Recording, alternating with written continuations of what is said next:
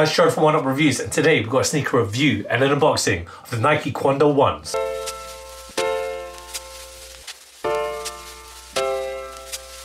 Before we get into this review, guys, if you're new to our channel, remember to hit that subscribe button, hit that notifications bell so you never miss any of our latest reviews. Slap that thumbs up, we want to see those likes, it helps us with the algorithms. Drop some love in the comment section below. We try our best to reply to every single comment that's thrown our way. I just want to take this time and opportunity to thank our subscribers, new and old. Without you guys, we can't do this, so thank you. Let's get into it. So today, we've got a look at G-Dragon's very own, his very first silhouette from Nike, and it's the KWONDO1s. Now we've got these Nike KWONDO1s in the UK size 7.5, it's a US 8.5, and it's a men's European 42. And just before we dive in, I just want to mention that we have done G-Dragon's Air Force Ones, the Paranoid, so do check those out. He's very innovative. He's one of the best icons in fashion and in music because he is the king of K-pop in my opinion, and loads of people out there will agree with me. But for those that don't know, G-Dragon, he was a member of probably the biggest K-pop band way before BTS became a thing. He was a part of Big Bang. Check them out, I really liked their music growing up. And G-Dragon, Taeyang, they were dope, they were great dancers, which kind of adds a little thing to this review here.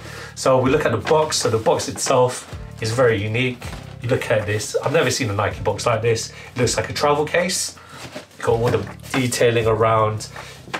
You got G-Dragon's fashion brand, his clothing brand, PEACEMINUSONE, there, and it's dedicated and styled by there. You got his birth date 1988 and the big Nike swoosh. Very dope to see on a box. I've never seen anything like this. Open it up, still got the same detailing here, PEACEMINUSONE, Nike, and bits of the detailing on the wrapping paper.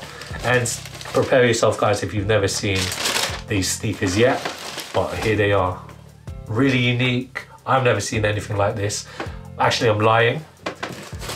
Back in the day, around 2012, when Nike used to own the menswear cohort, they have done brogues in the past. They sanctioned Tom Sachs to build his very own Nike brogue. I believe they only went to friends and family, but I do remember that there being a black brogue with the Nike swoosh with the whole brogue detailing. If any inspiration was taken from that when G-Dragon made these KWONDO1s, I don't know, you'd have to ask G-Dragon himself, but what I do know is that the reason why they're called KWONDO1s is because it takes inspiration from G-Dragon's name, which his real name is Kwon, I want to say Ki-jung. I totally forget, I've already known him as G-Dragon. It also takes inspiration from one of the biggest exports from Korea and one of their greatest martial arts, Taekwondo. So you can see Kwon-do, there you go. So, you know, the more you know. So we'll start with the outsole. So this outsole is similar to wingtips at any brogues that you've seen, or any kind of formal shoes. It's a very smooth outsole. However, you got the daisies, what the PEACEMINUS logo here at the heel, and you got the Nike logo in the middle. Essentially, the midsole is a rubber cup sole all around, and the upper, this is where we get into the nitty-gritty, this is where we get into those details. It's an all-leather upper. As you can tell with the detailing, it's like a wingtip brogue, but the patterning you'll find on the toe box, and it goes around the sneaker or shoe, whatever you want to call it. Here, the Nike swoosh, very nice leather, I might add, very premium, very supple, very nice. What more do you need? Now you've got this detachable tongue. You got on the right the Nike logo, and here on the left you got the PEACEMINUSONE logo, and that's G-Dragon's logo. It's on one of his albums as well. You can take these off, but I'd prefer them on. It reminds me of the R9. It reminds me of football boots. But you can see here, it's got your normal lacing function. There you go. The tongue, got a leather tongue as well, just underneath this detachable tongue with the PEACEMINUSONE logo as well. You move along to the back, you've got the PEACEMINUSONE daisy logo here, and on the insole, it's a leather insole. You've got the Nike logo on the right shoe and the PEACEMINUSONE lettering on the left. At the heel, you've got the PEACEMINUSONE daisy, bits of the brogue detailing as well. And if you're unhappy or want to spice it up, there's another pair of white laces with the yellow aglets on here. Now these sneakers or shoes, I mean, I still think they're sneakers. They're shaped like a sneaker. They look like a skate shoe mixed with a formal shoe because of the thickness of the midsole. And it's just pretty dope. What I do know is that as his background as an artist, as a dancer and a music performer at the end of the day, G-Dragon has intended for these to be used for dancing. It's shown in the campaign. Loads of people are dancing with these shoes on. And what better way? People do the foxtrot or whatever, they use formal shoes, and it's a great take and inspiration for using that. His background in dance, G-Dragon incorporates this with the intention for dancing. As you may know, if any of you guys watch K-pop or listen to K-pop, they're sick dancers.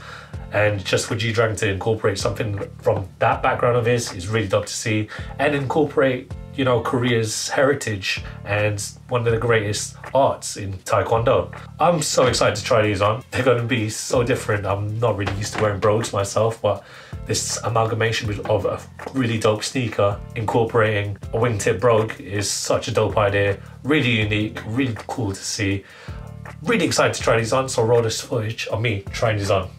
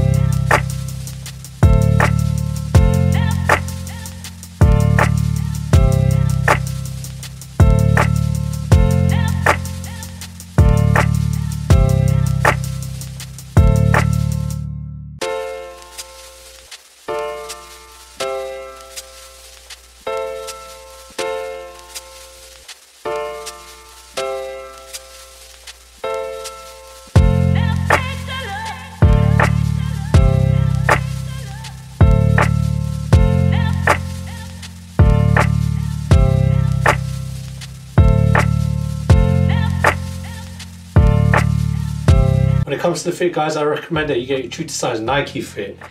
However, probably don't be like me and wear thick socks, because it kind of does feel a bit tight. I should have worn a bit thinner socks.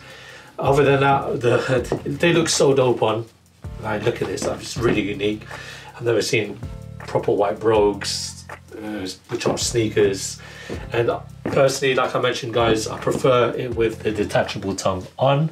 You can take these off, but it just looks like it was meant to be worn with the tongues on. Other than that, the only gripe I have is that it creases easily. Look at that, I just put these on just now and the left toe is really significantly creased. But what can you do? I thought these would be really slippy, but it's not good traction. I'm not going to dance for you, but I'll do a 360 for you.